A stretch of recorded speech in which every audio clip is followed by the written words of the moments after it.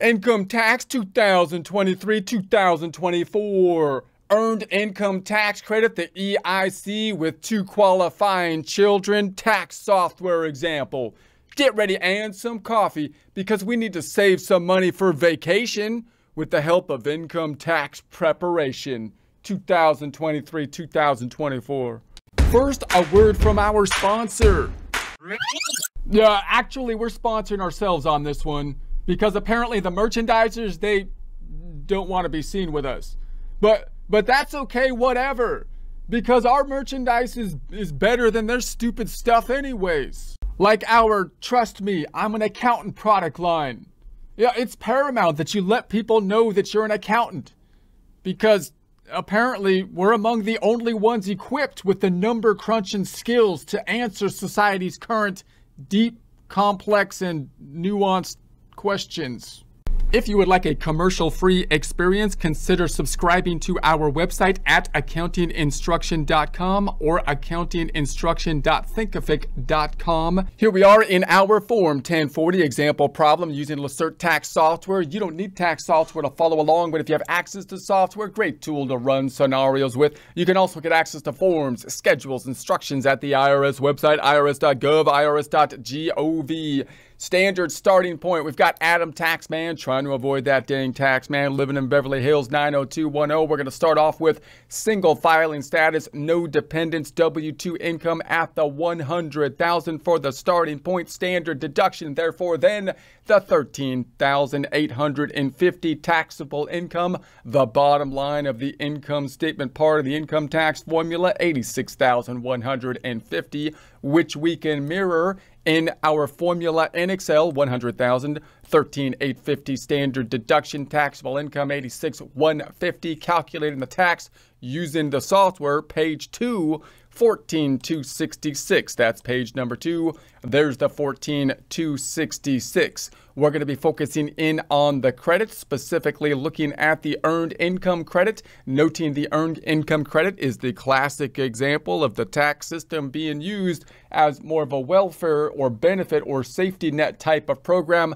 rather than tax collection type of system for this particular part of it, remembering that if we had $1 of a credit versus $1 of a deduction, then they're both good, lowering taxes typically, but the deduction will only decrease the first page, the taxable income, the income statement part, by the $1, and therefore only have an impact or potential impact based on the tax rate, whereas the $1 of a credit could likely give us that full benefit of the entire dollar in terms of a tax benefit. And that will be the case whether it be up here in the tax and credits or in the payments section, unless the tax liability is going below 0. If that's the case, then typically you would think that you can't get any more benefit from deductions or credits because that would mean the IRS is paying you instead of you paying them, which means that it's not really a tax at that point in time. It's a benefit or welfare type of program, safety net program,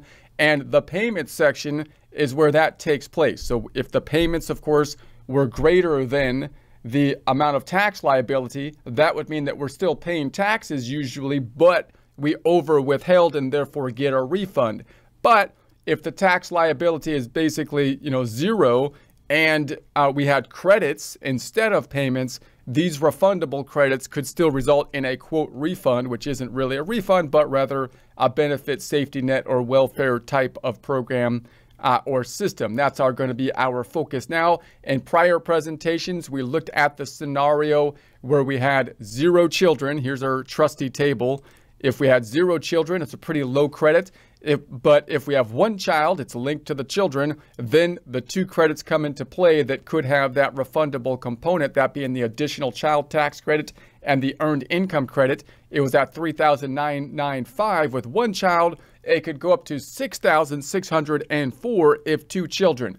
Remember, that high cap is the same whether single or married with the 2 children. However, the income thresholds are a little bit different. $52,918 if single, $59,478 if married, clearly not doubled, right? And note that this income is really where the credit is lost entirely, meaning it's not telling us where we maximize the credit. So we'll take a look at that there. We'll take a look at a situation where would we have to be to maximize the credit in terms of earned income, number one. And then number two, what would happen if we had two people that were both in the same scenario with two kids that got married, or possibly one person with one kid and the other with two kids, and then they got married or something like that? What would be the impact on the credits? So let's take a look at that.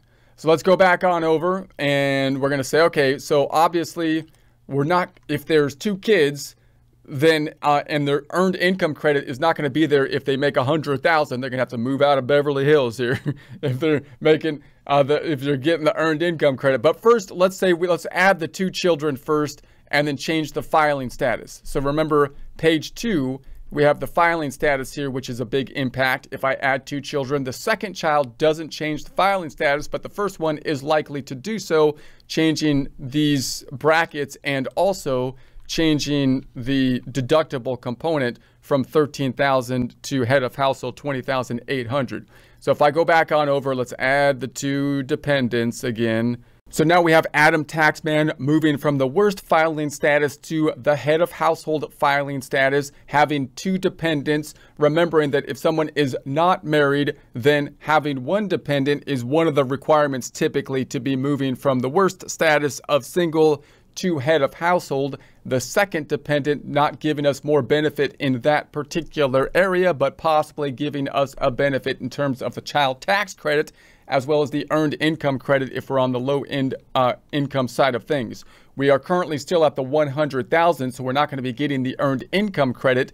Let's first look at what we have here. We see the status changed, or the standard deduction went from the $13,815 to $20,800. So that brings the taxable income to $79,200, page 2.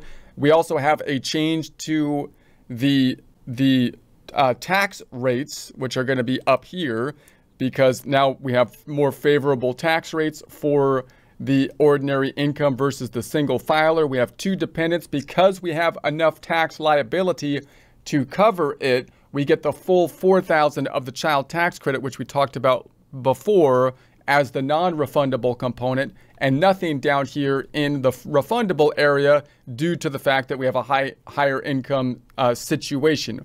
Let's bring the income down now. So I'm going to go back on over, and we know that the maximum credit that we could get is $3,995. This is the maximum amount we can get before we lose the credit entirely. What we would like to do, I'm sorry, that's not the maximum credit. We have two children. It's $6,604. So we would lose the credit entirely if not married, $52,918 of income. But what we want to know is where it's going to be maximized. So let's look at the trustee tables. These are from the Form 1040 instructions you could find on the IRS website. And I'm looking at the column now for the single with two dependents, and I'm looking for it to max out at the $6,604. So it happens right here. So that means that we can have our income as low as basically 16. Let's put it below that. Let's put it 16,000 to start off with. So if I go, okay, going back on over 100,000 down all the way to 16,000, we're then going to say, all right, now the credit is at 6,410. Now that is, of course, a little below the maximum, which is 6,604. So if I go to page 1 now, we still have the two dependents, 16,000 of income. The 20,000 of the head of household would be completely wiping that out, bringing us to zero income, and therefore we're not really getting any benefit from the more favorable tax brackets. In this case, on the lower income side of things, we're not getting the non-refundable portion of the child tax credit because we don't have any tax liability to consume it.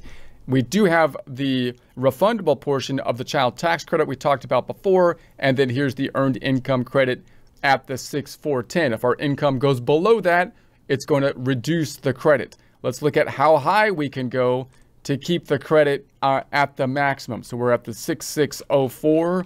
Let's continue down. We're looking 6604 somewhere down here. So there's the 6604, and if I go back here, it goes down around here. So basically at 21,600, let's say, starts to go back down. Let's go 21,600, and then go back on over. And then on page 2, now we have, it's going down a little bit, 6,590. The maximum is at the 6,604. So now we're at the high end if we're talking a head of household, non-married filer, 2 dependents, and 21,600 is the high end of the income to max out the credit. And then if I go down and say, okay, that's going to give us 800 that's left over after the head of household deduction, which means the tax tables are benefiting us to some degree. The tax is only $81. We get the above the line or the non-refundable child tax credit, wiping out the tax liability now at 0. And here's the non-refundable part of the child tax credit we talked about before. And then we have the earned income tax credit. Let's use this as base. Now, if I was to increase the income, of course, it would go down, down, down. This credit would go down until I go over 52,918, in which case we would have the credit be removed entirely. But to maximize the credit, we're around the maximization area here. So let's put this in our Excel worksheet here and say, all right, the income, what did I say the income was at? 21,600. So I'm going to say income is at 21,600. We had the other credits over here, which I'm going to say came out to 81 because it was limited. So I'm going to say 81 on those credits. And then we have the additional child tax credit, which came out to 2,865. So I'm going to say 2,865. It would be basically 1,600. 1,600 would be the max between the two of them, and then it was reduced to 2,865. So you might like do a little bit of a calculation so you can kind of understand basically what's happened with the child tax credit doing something like that. And then I'm going to reduce it by what did I say it was? 2,865 to 865. So this minus this, it was reduced by 335. So I can kind of, this is me just trying to put a little bit of a calculation in here so I can get an idea of the calculation and rely a little bit on the software, but a little bit on double checking the software. But we've done that before. I'm just going to rely on the software for that. And then we're going to say the earned income credit is going to be over here. So we'll say then the earned income credit is now at the 2,865. So I'm going to say 2,865. That brings us to the 5,730. If I go back to the first page, we have a head of household filing status of 20,800. So that means that we have income of 800. It's wiped out by the 800. I'm sorry, that's our taxable income. It's wiped out. So wait a sec, the tax is 81 and it's wiped out by the credits.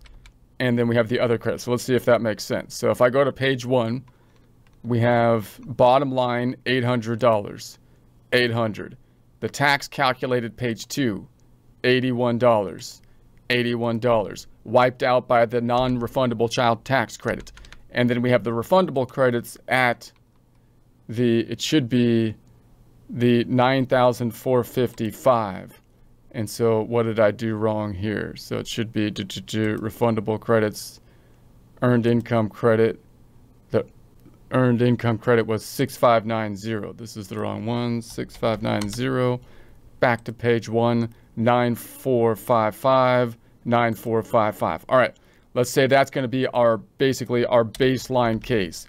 So now let's imagine that we had 2 people in that same scenario. So 2 people in that same scenario would be getting a refund of 18,910. And let's say they got married now. So we're gonna double it up and see what the difference is here versus them getting married. Okay, so now if they got married, they're in the exact same situation. So we're going to say, all right, let's say they go from head of household to married filing jointly now. They're going to have 4 kids. I'm just going to add 2 more kids here. All right, and then I'm going to add another W-2 income. So I'm going to say W-2 income for the spouse. Another $21,600, saying everything is even between the 2 of them, and they got married now. And so then I'm going to go back on over and say, okay, so that means now we have the 2 of them, Adam and Jane. They moved up filing statuses from head of household to married filing joint. They've got the 4 kids now, Sam and then daughter 2, and then we just named them kid 3 and kid 4. And this one is the other dependent. All right, I brought them over so they're all child tax credit, qualifying for the child tax credit. Okay.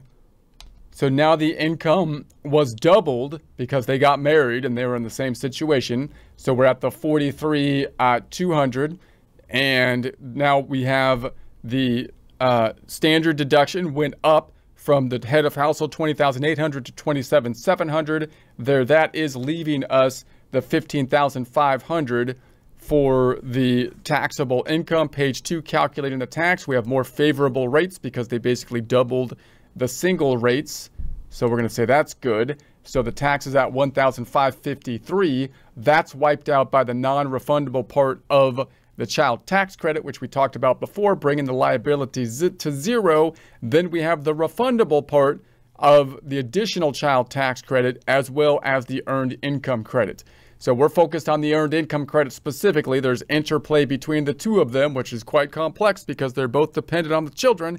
But the earned income credit specifically still has only a max of 6,604. So if you had 2 people that were maxing out 6,604, it would double. But if they get married, then it's still just at the 6,604, and the maximum income that you can earn and still get some credit was 52,918. We saw that the middle income was something more like, to max it out, was this 21,600. But again, that's not exactly doubled when you go to the married status. So let's pull this back on over. So now the max only goes up to 53. So the whole kind of bell curve or curve that you can think about that would go up and then back down in terms of the maximum credit compared to the income level, you know, you could shift that based on married. And so then, so that's what we have. So that comes out to 10,353. So let's go back on over and say, all right, so that's going to be 10,000. Oh, now it's percentifying it again. Don't do the percent down thing. 10,353. So if I did this right, it looks like there's a difference that if they were both single, of $8,557, which is a substantial difference for, you know, lower income individuals, you would think. So again, kind of a strange like situation in that case. So the other way we can take a look at this is if they had like one, let's say one of them had a max out on the income for 1 kid, and then the second one had a max out of the 2 kids, right? So we did that last time. Let's see if I can open up my prior worksheet here and take a look at my baseline case. Would be if they were head of household with 1 kid, we said that they would earn 26,000 of income and basically have 5,585. So now I'm going to say, okay, what if one individual had 2 kids and the other individual had 1 and they were maxing out the credit? I came out to 5,585. 5,585. That means if they got married, they would have a benefit with 2 separate tax returns of 15,040. So let's say if in that scenario they got married. So I'm going to go back on over and say, okay, well, what if that would mean that they have 3 kids, And interesting, the income levels are kind of the same of that 21,600 for the one kid to be maxing out versus the two. So the income level is going to be the same, around 21,600, which would be maximizing the benefit if they were single of the 3,000 with one kid, 3,995, and if they were single or head of household with two kids, that same income level would have the 6,604. But now they're getting married. So we're going to say, okay, so let's see. So that comes out to the 43. So I'm going to go back on over. If I did this properly, hopefully I did. I know I'm doing this kind of quickly, but we have them married now. So now they're married, but they only have 3 kids. And so we have only 3. Only 3 of them, those crazy rascals. So we're going to say 43,200. And then we're going to say the standard deduction is 27,700, and that's going to give us the 15,500. And then if I go to page number 2, we've got the tax calculated, the 1,553, basically same scenario. And then we have the child tax credit wiping that out. Then down below, we have the child tax credit of the additional child tax credit for the 3 kids at the 4,447, and the earned income credit is at 4,248. So again, if they were single, or if they filed both head of household instead of married, you would think the total credit that they might get was close to maximizing, which would have been 3,995 plus 6,604 versus the credit that they're getting here minus this 4,248, right? That's a big difference. But it's a little get complicated because of the interplay with the child tax credit. But in any case, the total refund, I'm coming to 8,695. So if I come back on over here and say, we're saying 8,695. So now we have a difference of like $6,345 or something, right? So again, even in that scenario, it seems fairly significant.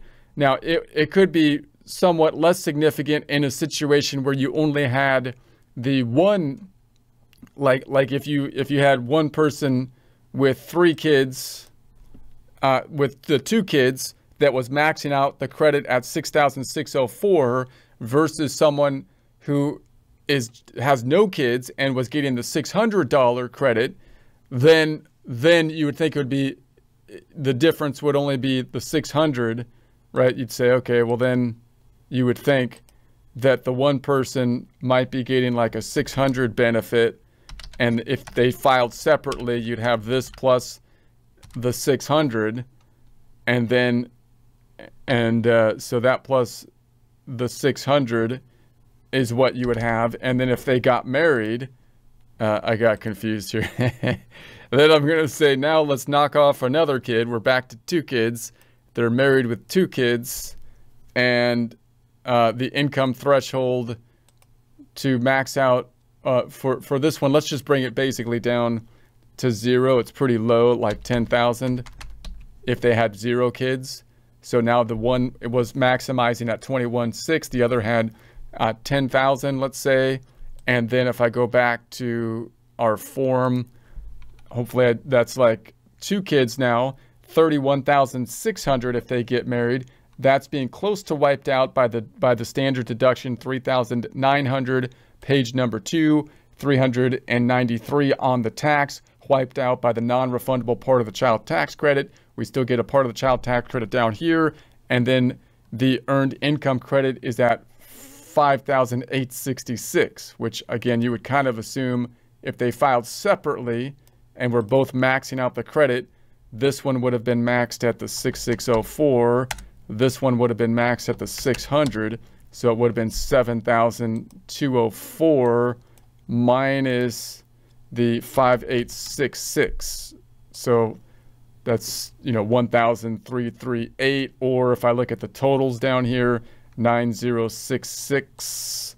So we have, so 9,066. So we could say this is going to be this minus this. So it's a difference of 989 marriage penalty or whatever you want to call it. Right. So it looks to me like I did those fairly quickly, but you know, the general idea is that could be kind of a shocking thing to people if they just got married and they didn't really like work out and you know they lost like $6,000 or that you know it's a $6,000 difference if they filed separately versus married filing joint. And if we have the two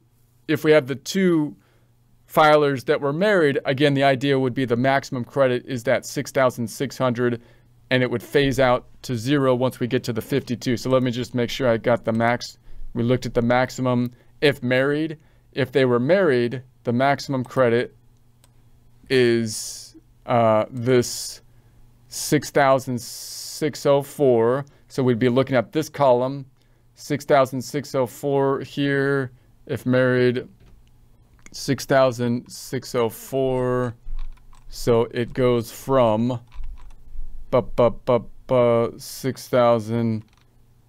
6,604 starts at the low end. It looks like at the 1650, right? So if I went back over here and I said income was 16050, 16050, right? 16050.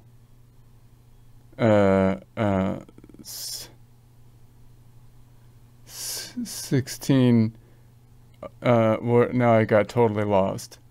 We're at the 16,550, let's say. So 16,550. So then I can check that and say, okay.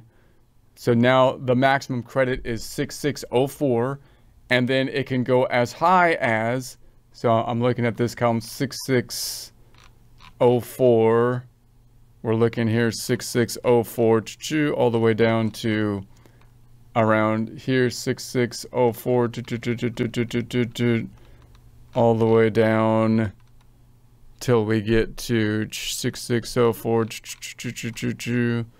going down to when we get to the high side, 28,200. So that's when it starts to go back down. So 28,200, boom.